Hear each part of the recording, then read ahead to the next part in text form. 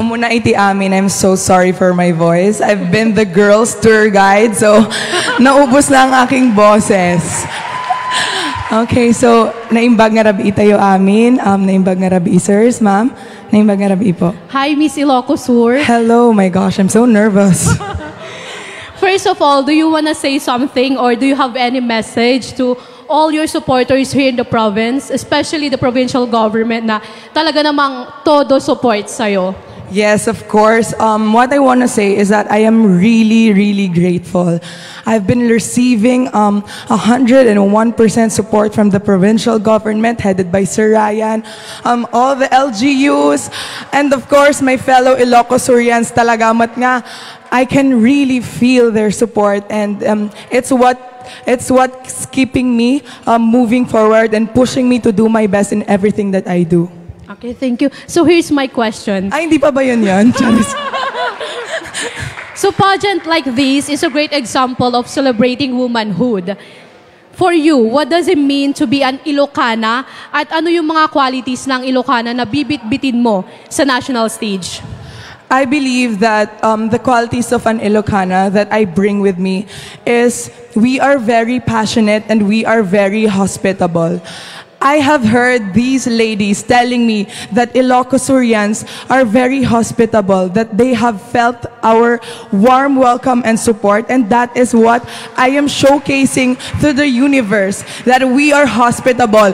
Nga da kami nga Ilocana ket manag-welcome kami iti siya sino man.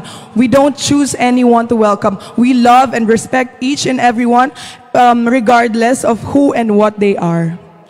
And I think that's a great quality that I am taking as a Miss Universe candidate, because I relate to people. I relate to each and everyone, and I am uniquely beautiful as I am. That would be all. Thank you. Thank you, Miss Ilocos Sur. Okay. My second... Nyamitin. Mare. Yes, Mare. Actually, for the information of everybody, Wenard is a close friend of mine. Ano yung naging advice ng mama mo nung nag-join ka na ng MUPH? Okay, so the advice that my mom always tell me is that haan ka pulos nga agpaspasaw. She always reminds me to never be boastful and always keep your feet on the ground. That wherever I may go in life and whatever I may achieve, I should remain humble. Because at the end of the day, it is not what you achieve, it is not where you are in life, but it is how you touched other people. It is the impact that you have shared to other people and the story that you will always bring in wherever you may go in life. That would be all. Thank you. Yeah, thank you po. Thank you. Nag-e-enjoy akong maging host, tapos biglang, ay, hindi na pala. Okay.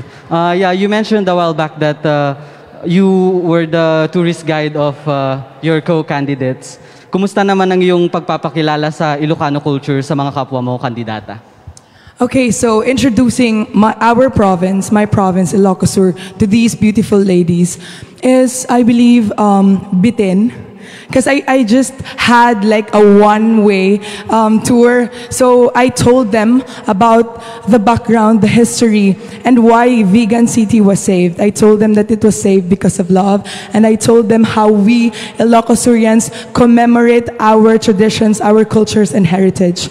And I believe that in introducing my province to them, I get to share to them why I am who I am today. I get to share to them my history, my background, and the place where I came in. And it is with great privilege that we are hosting the Miss Universe Philippines right now, because it has made my journey really memorable. If somebody asks me, maybe 50 years from now, what would be my most memorable experience? It would be this moment. Because at this moment, I am able to raise Ilocos Sur, to raise who I am and who I've been through, and to raise the people that are behind me through this journey. And I hope that your 4-day tour, you get to love our province, and you get to take it home with you, the values that we share and the memories that you had. 4 days is not enough, but I hope you will come back and meet us again. That would be all. Thank you very much.